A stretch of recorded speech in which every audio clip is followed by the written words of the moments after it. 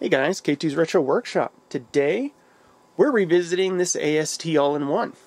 The reason we're revisiting this machine is because a few weeks ago I saw a Reddit post about a guy that was having performance problems with his 486 build. He's running a DX33 processor and has no level 2 cache capability.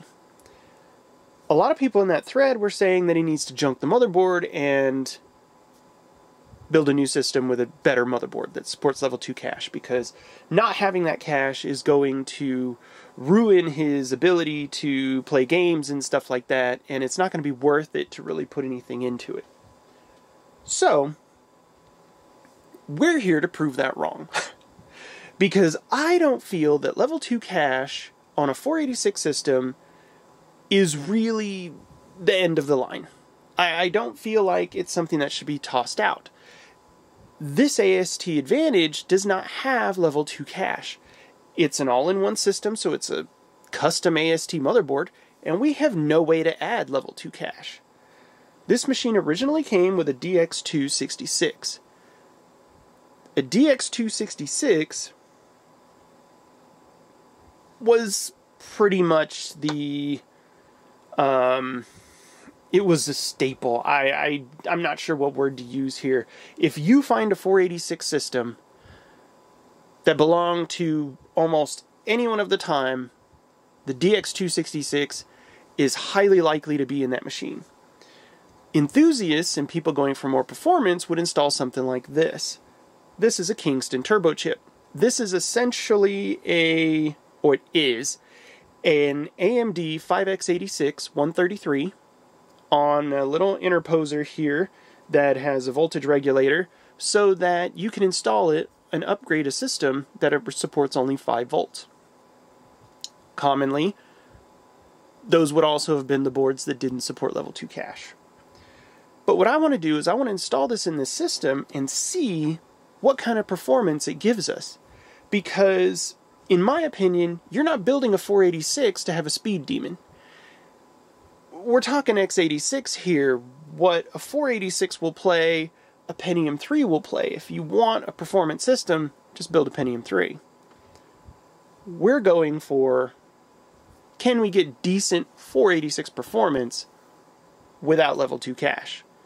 So, I can't do VGA capture on this thing, so I'm going to record from the screen directly some benchmarks between the 66 and the 133, and let's see if we can get a playable system out of this. So here are our benchmarks. We're going to start off with the classic 3D bench. Sorry for the focus on the right. I forgot to put the camera on fixed focus and it's being stupid. Anyway, you're going to notice about a 20% bump in performance through this entire thing, and I have no control, really, because I don't have the ability to add level 2 cache to this system. So we're just seeing what, in a real application, this upgrade can do as far as the increased performance on the system. And I've looked at Phil's Ultimate VGA benchmark database, which I will link below. They're all over the place. DX266's range anywhere from 35 to 45 on performance. So it really does kind of paint a picture of where all over the place these systems were at the time, and just how hard it can be with different configurations to actually get a real number for how much this helps.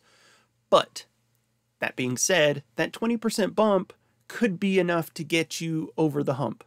And clocking this down to 33 megahertz would significantly degrade performance on the system. So, you know, instead of telling them to throw the motherboard away, you know, put a 66 in there, put a 133 in there. These upgrade chips, while not super common, they are around. The DX4100 also exists. There are also still surprisingly cheap interposers that you can throw on the chip or between the chip and the motherboard that will allow you to run these faster 133 megahertz models on a 5-volt motherboard. The I/O is still 5-volt tolerant, just the core is not. So you need that 3.3 volt regulator to make it work if your motherboard's not equipped with it. But it's a significant increase in performance. The system works really well. I didn't have a problem with it before, to be honest. And so, you know, take from that what you will. But the DX2 was basically the chip that everybody ran at the time, and most games for the era run fine on it. So if you need a little more performance but you don't have cash, get one of these upgrades.